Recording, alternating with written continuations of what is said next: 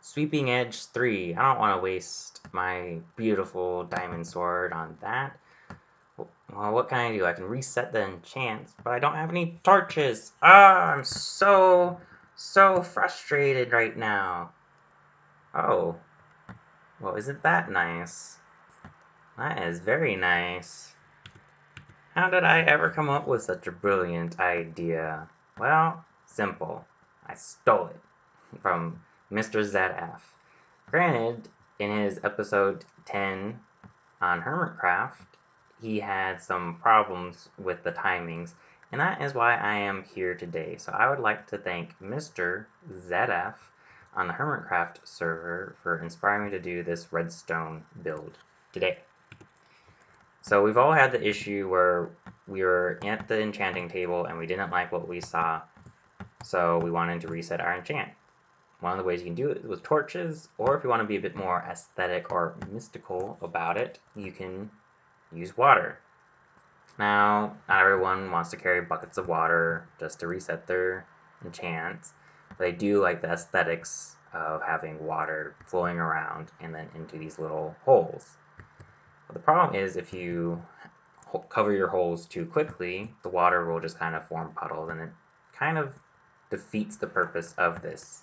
Because the idea is that you are elegantly resetting your enchants. So the whole timing is kind of the most important part, and that's what we're going to try to focus our time on today. So for this build, if you're doing it the way I have it, you'll want 9 sticky pistons, 3 observers, 16 redstone dust, 3 blocks of redstone, 2 torches, 3 comparators, 11 repeaters, 2 hoppers for your hopper clock,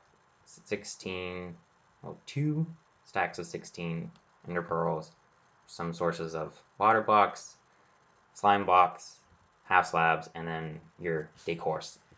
So when you launch your arrow, it will press this wooden button here, and it will stay there for about a minute, which gives you enough time to reset your enchants. And then when the button is pressed, it's going to power this block. So when that block is powered, that comparator can sense it, and then it sends that signal to this repeater. And since it's going to be sending a signal to a piston, you want it on a 2-tick delay in your F3 screen mode real quick. Top right corner, that red word false, above that is west, above that is 2, and that's how you know you're on the correct tick of delay. And that goes into this block, which then powers the block, which then powers the piston. Since the piston's attached to a bunch of slime blocks, it pushes the slime blocks down, which then pushes the redstone block down and into this dust. And then when that dust is lit, it powers that repeater, which then that repeater powers this block, which then you can take out of the wall, which is nice because then you can have this giant facade hiding some of that ugly redstone back there. And then when the wall block is powered, this repeater can take that power and put it into this block. You want this block to be here because it splits this signal for you. And then with the signal being split, you can have an always on state for this piston to stay extended. And then you can split it into a pulse state. So when this block is powered, it powers dust here as well as below it. When that dust is powered, it powers this block, which then powers this repeater. When this repeater has this update, this observer sees it and sends a quick pulse into this block, which then quickly pulses this piston and this line of dust, which then pulses this block, which then of course pulses this piston real quick. This is the hopper clock that I am using. So F3 screen again, top right corner, green lettering saying true. So this hopper is not locked.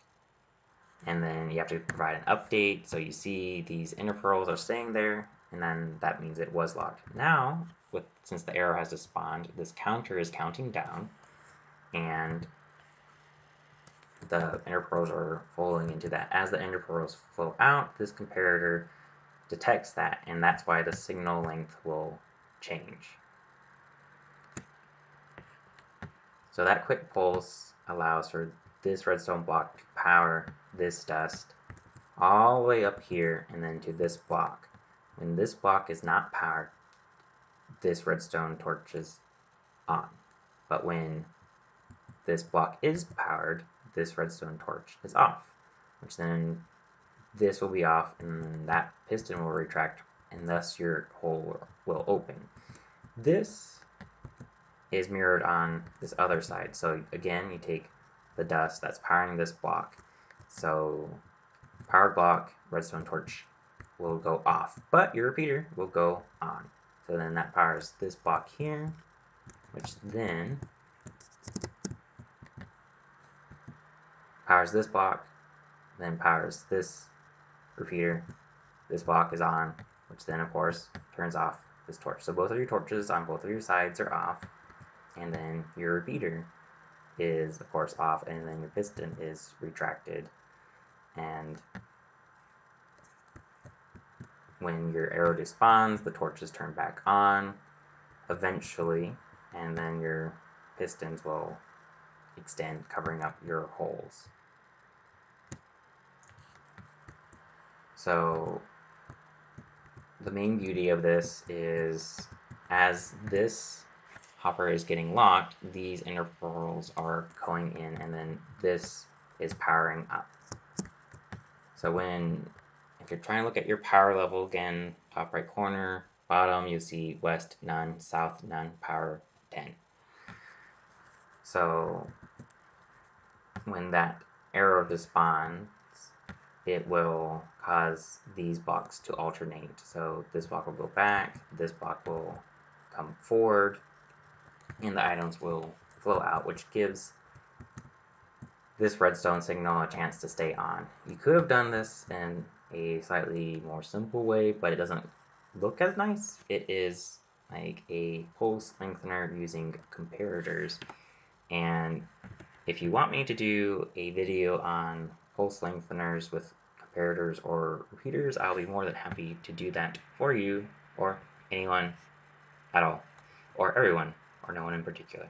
Anyways,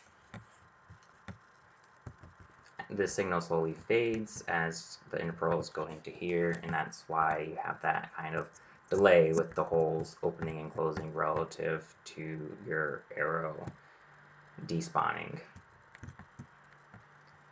And then I'm not sure if you're able to see that, but basically when this signal goes up here and activates this piston, this observer block detects it and powers this block, and then that dust gets powered quickly, which causes this piston to get powered quickly, which then causes this block to get left behind when it does an extension.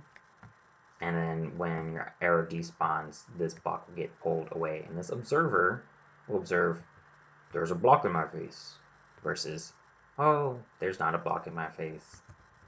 When that observer detects that change, it sends a quick pulse each time to this piston. This piston is actually quite key because it moves this block of glass, which cuts off the water flow for you. And it's kind of nice to have and kind of necessary because you need updates to the water. If you didn't have an update, the water wouldn't stop flowing. It's just the way Minecraft water works, fortunately or unfortunately. So yeah, you have two pistons that operate on a quick pulse, so the blocks will get left behind, and then you have two more pistons that operate in that similar fashion.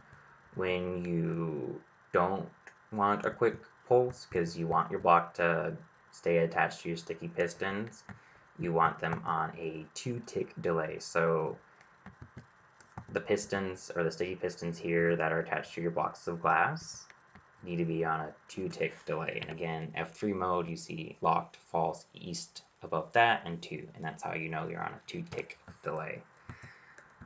So that, in a nutshell, is how this works. Feel free to kind of pause the video at any point so that you kind of know how everything works and looks. And then, until next time, this is Hemoglobin, hoping that you have a great day and a great build. Thank you, and goodbye.